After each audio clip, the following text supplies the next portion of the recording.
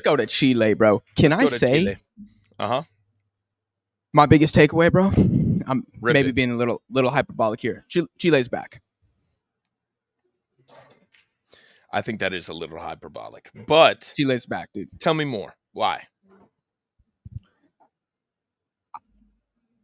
I think people are seriously underrating the impact that Gareca will eventually have. But even just in the short term, bro, I want people to understand that this Chilean side went toe to toe, band for band, with a French team in Europe.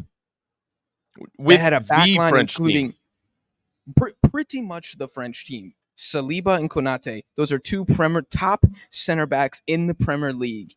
And that Chilean attack was cutting through them at times. Yeah. I thought this was very telling. So there's a YouTube channel here. I think it's called like Pasión para la Roja or something, like Passion for the Reds. I don't know if it's a Chilean fan channel or it might be the FA.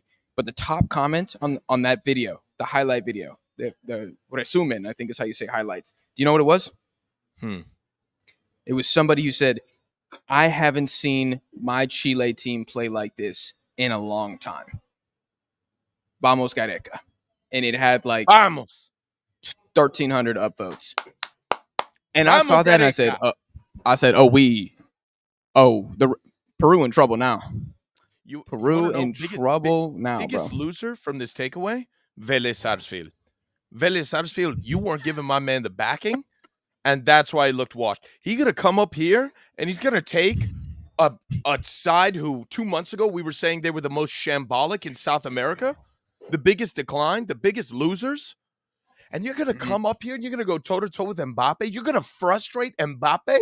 Mbappe was having Argentina flashbacks the whole time. Had to have been. I mean, let me read you some of these stats. Both teams with 90% accurate passing. That's insane, by the way. 606 passes and 92% accuracy from France. And 403 passes and 90% accuracy from Chile. We haven't seen those stats in a long time. But honestly, I want to go back and I want to see the last time that Chile had 400 passes just in a game, period. Because that's not the way they play. They've totally revamped. At that clip? No. At that clip? No. No shot. No shot. 4 corners from Chile, forcing errors in the French final third. I think that has to be said there, right? And then 9 shots with 3 on target. You've got a 30% like shot on target rate. That's solid. You're going to get 9 shots off against France? That's unreal. That's unreal. It's 4 shots on real.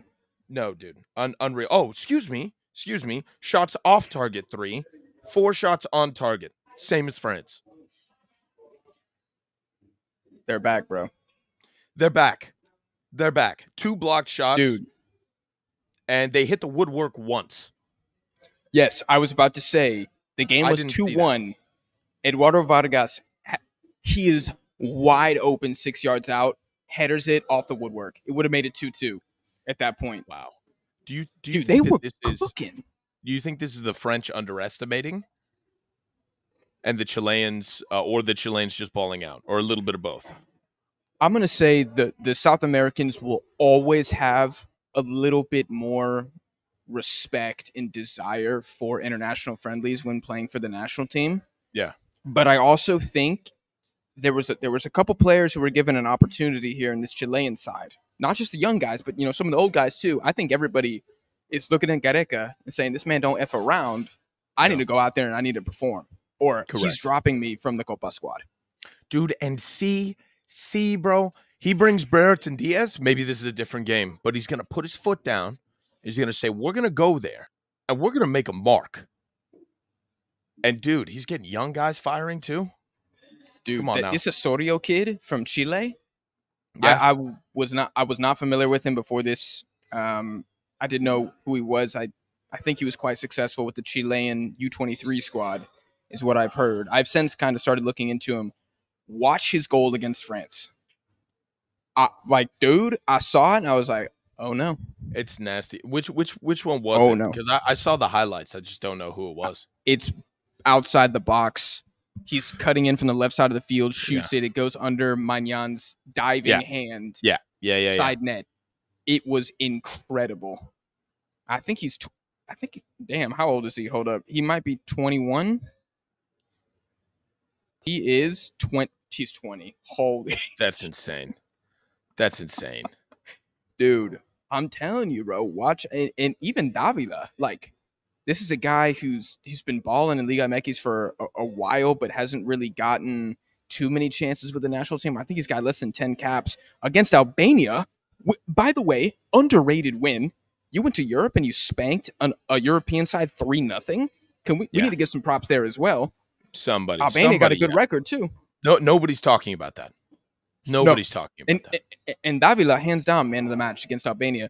I haven't seen Chilean combos like this. I mean, it was Street Fighter out there, bro.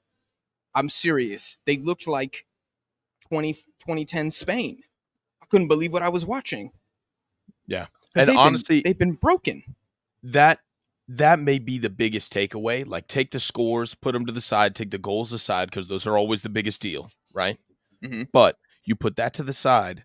The Chilean interplay. We haven't seen that in a long time. That's why I'm bringing up these passes, right? 403 passes at a 90% clip? No shot. That's unreal. That's unreal. From against France and from Chile. No. You expect that.